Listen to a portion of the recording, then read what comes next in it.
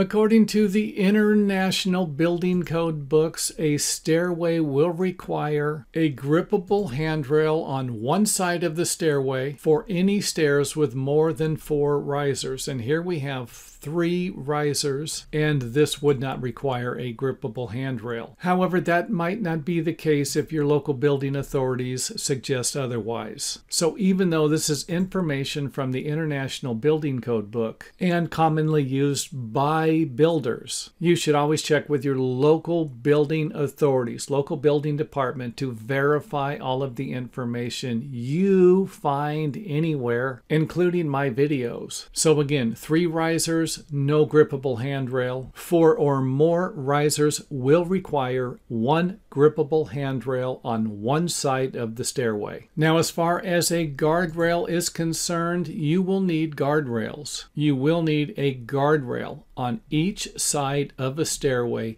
taller than 30 inches. And this 30-inch measurement can be measured from any part of the stairway down to the surrounding surface, whether that's soil, concrete, or anything else. So with that said, let's go ahead and take a look at what a guardrail might look like. And guardrails are installed to prevent people from falling off of the stairway, where a grippable handrail will be installed to help people walk up and down a stairway. And in some cases, you will be able to attach the grippable hand railing to the guard railing like we did here. And if that makes sense, great. If it doesn't, feel free to leave any questions you have in the comment area, or head over to the website, click on the building codes link, and there you will find another link to the stair building codes, where you will find more information about handrails and guardrails.